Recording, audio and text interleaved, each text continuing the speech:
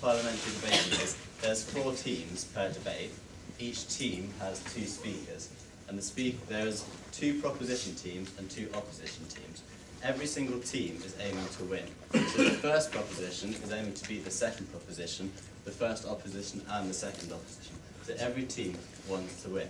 That means you can't confer between the first proposition and the second proposition, the first opposition and the second opposition, even though you're speaking on the same side of the debate. The debate order is pretty simple. Each team again has 2 speakers. So the first speaker is first speaker of first proposition, then first speaker of first opposition, then second speaker of first proposition, then second speaker of first opposition, and so on until you get to the end of the debate. At the end of the debate, the judge will take some time out and look at his notes, consult his notes, and decide who's won the debate, give various positions to all the speakers, and then afterwards call you back, give you feedback, and that's what we're going to do today. So for those of you who have never debated, the speech lengths are, speeches are 5 minutes in length. Obviously, the first time you do it, you're probably not going to reach 5 minutes. My first speech was about 1 minute or 2 minutes. But with a bit of practice, by the end of the 9-week programme, you're probably going to be able to make 5 minutes. So the first time, it really doesn't matter. My first speech was 1 minute or 2 minutes, and I have nothing else to say. Is there any questions about that at all?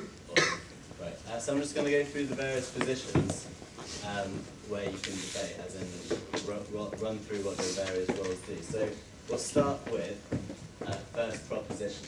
Now the first proposition speaker is probably one of the most important people in the debate, because what that speaker does is it sets out the debate. The speaker has to identify a problem, which will hopefully be obvious within the motion, then has to clarify and explain what the motion is, and then propose policy which will hopefully offer a solution to this problem. This is all going to become much clearer once we actually give you a motion to debate. On the right-hand side of the screen here, you can see the timing. They're only rough timings, but it's just to give a sort of a bit of structure to your speech. You don't have to adhere to them if you've debated before, but it's sort of a good aim for now on. So that's what the first speaker does. The second proposition speaker, so the person on his team speaking after him, is much the same thing. I'll take you in a second. It's much the same thing. They have to rebut the first opposition's arguments. So the first speaker spoken, then the first opposition speaker spoken, and the second speaker of the first proposition speaks. Now the second speaker for the first proposition has to rebut any arguments which have come up against their side, but also has to offer 2 or 3 arguments in favour of the policy that the first speaker has proposed. Again, the timings are only a rough guide as to what you do. If there's still any clarification of the motion, you have to clarify that as well. Although hopefully there won't be. The first opposition person will hopefully do that excellently.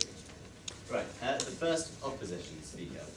The main point of the first opposition speaker is to show why the proposition's policy is a bad idea, why it won't work, why it's generally terrible, and why we should oppose the motion. To do this, firstly, you're going to have to rebut what the person before you said. So you take their arguments and you show why they're not relevant, they don't make sense, you don't think they apply in this case, or any other reason, any other thing you can fault with those arguments, and show why that's wrong. That's the first thing that you do. After that, you have to offer 2 or 3 of your own arguments against the motion. So that's slightly different from rebutting, because they have to sort of be somewhat more original than what the other person has said. They have to be something new, they have to add something to the debate. So again, as you debate, it's going to become much more obvious as that goes on. Sorry. Again, timings are only approximate.